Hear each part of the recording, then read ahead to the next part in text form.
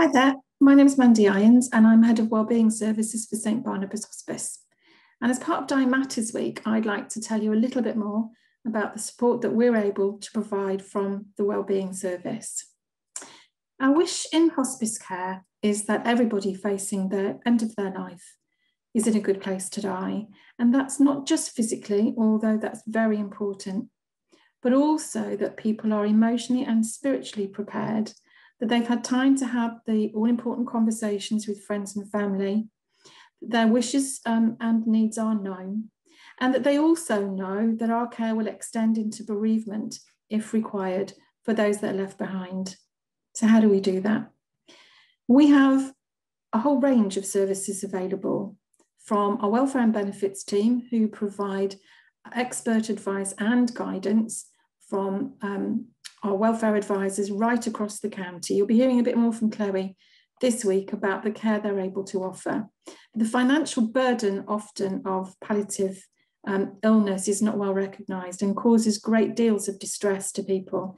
Our wish is to alleviate as much of that distress as we possibly can.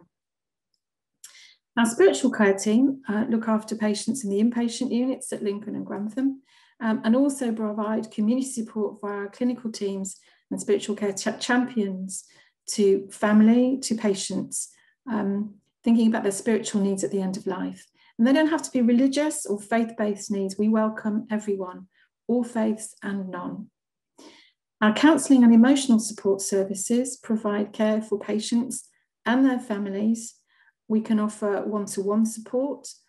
We can offer emotional support. We can offer the skills of qualified counsellors and counsellors in training to help people navigate the very difficult psychological and emotional impact of palliative illness and find peace and acceptance at the end of their life. Our bereavement support services continue for everybody who's bereaved in Lincolnshire, whether or not you've used hospice services previously or not. And that ranges from a virtual drop-in group. Our bereavement support line is very active and can offer immediate support and also signposting into our services. And our counsellors and emotional support volunteers are there to offer their expertise, a confidential space and a listening ear to help you navigate the difficulties of bereavement.